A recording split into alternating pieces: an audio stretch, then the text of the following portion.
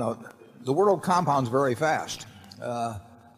Banking as a whole has earned at rates that are well beyond on tangible equity, well beyond, I think, what much more glamorous businesses have earned in recent years. Well, banking is a good business if you don't do dumb things on the asset side. I mean, basically, and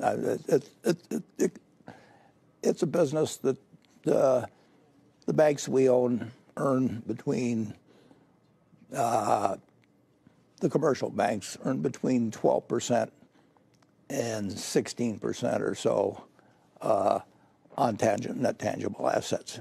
That's a good business. It's a fantastic business against the long-term bond, at 2%. If you have a choice between a 2% instrument and a 12% instrument, which one's going to win over time? So if you ask me whether I think banks are going to go down where they only earn 3 or 4% on tangible assets, I don't think that'll happen.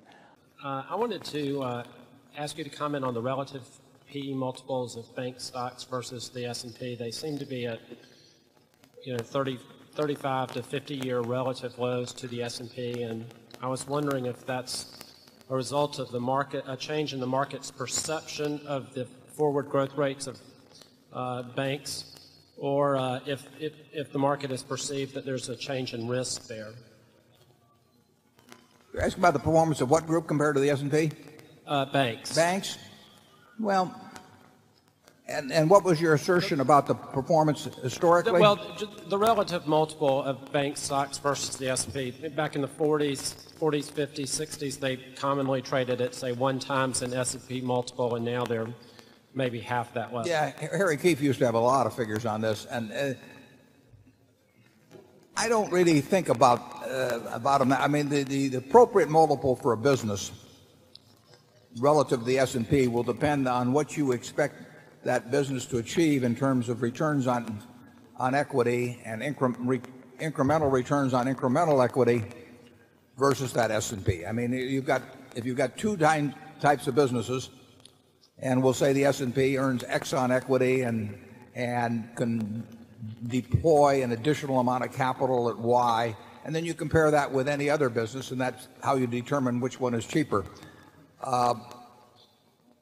I would not characterize all banks as the same. I mean, we have in this room John Forlines, who runs the Bank of Granite, North Carolina, and they've earned 2% on assets without taking any real risk for decades, and it's a tremendous record. And then you have other banks that have been run by people that took them right into the ground. I mean, whether it was First Pennsylvania going back 30 years ago, I think it was John Bunning, and they're not a homogeneous group. We own stock in a couple of banks. We own stock in M&T that has an exhibit downstairs today. We own stock in Wells Fargo, and we think those institutions are somewhat different than other businesses. So I don't think it goes back to that earlier question. People always want a formula. They go to the intelligent investor and they think, somewhere they're going to give me a little formula and then I can plug this in and then I'll make lots of money. And it really doesn't work that way. What you're trying to do is look at all the cash a business will produce between now and Judgment Day and discount it back at a rate that's appropriate and then buy it a lot cheaper than that. And whether the money comes from a bank, whether it comes from an internet company, or whether it comes from a brick company, the money all spends the same. Now the question is, what are the economic characteristics of the internet company or the bank or the brick company that tell you how much cash they're going to generate over long periods in the future?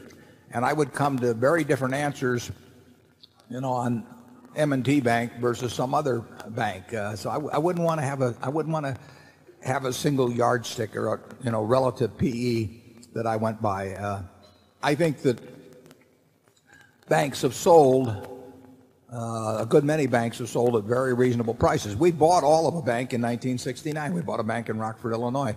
Charlie and I went and we must have looked at a half a dozen banks at that, in a 2 or 3 year period. Absolutely. Yeah, we trudged around and we found some very oddball banks that we liked.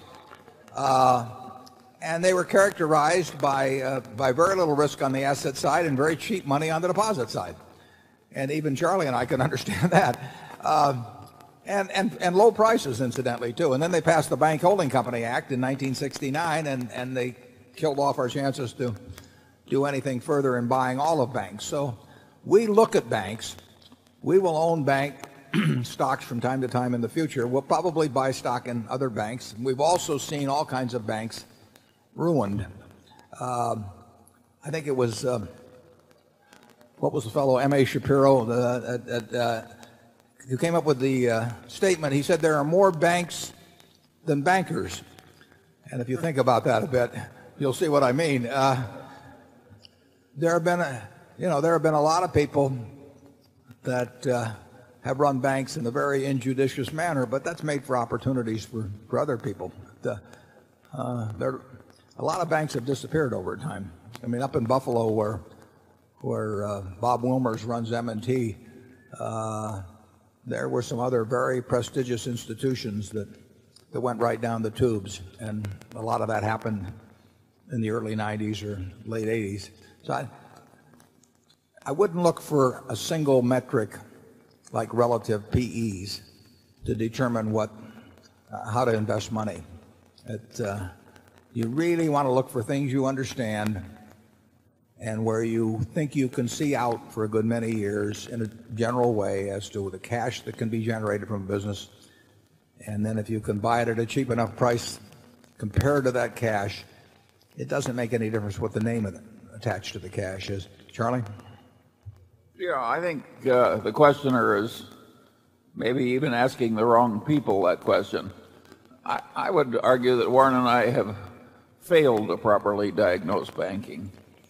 I think we underestimated the general good results that would happen because we were so afraid of what non-bankers might do when they were in charge of banks.